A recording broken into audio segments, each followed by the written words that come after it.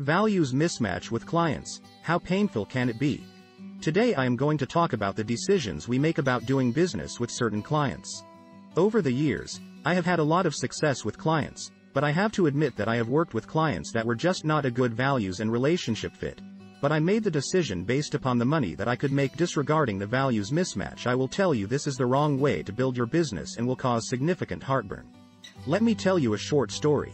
I once had a client that during COVID was close to going bankrupt but was not going to admit it. His revenue and client base decreased to almost nothing, and he and his family were living off credit cards, with no change in sight, unless he got some help. I met with him and believed I could help him. Over time I found that yes, I could help him, but it was going to be painful. I started collaborating with him, and early on found out he is a visionary.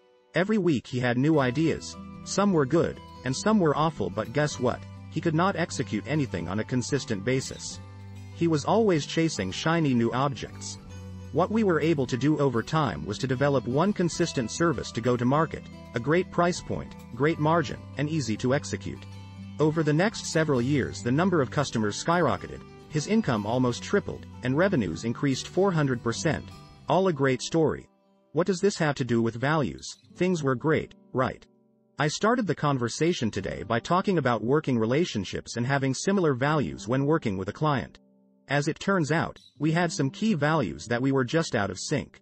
This made working with him extremely painful over the long haul.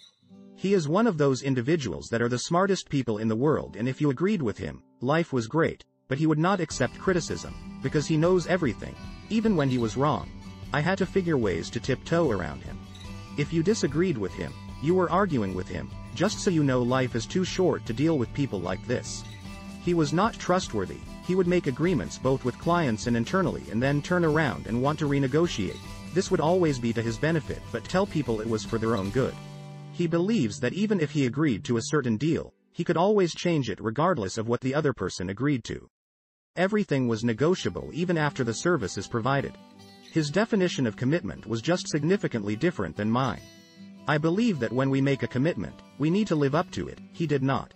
He only valued himself. He had expectations about how he was to be treated but did not have those same expectations for himself. I guess that means he is a hypocrite. Anyway, I believe that we should help those in need and treat people with respect. In looking at just 3 key values, trust, respect, and commitment, we were incompatible. In looking through the rear-view mirror, I should never have collaborated with him. We were too much a values mismatch. So, we no longer worked together, and the company growth slowed, then went backward. I really hope he is successful, but I'm not sure he will be.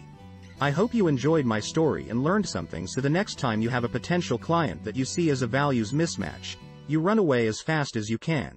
Your life will be so much better. Contact us to help set your business for success. Thanks for watching.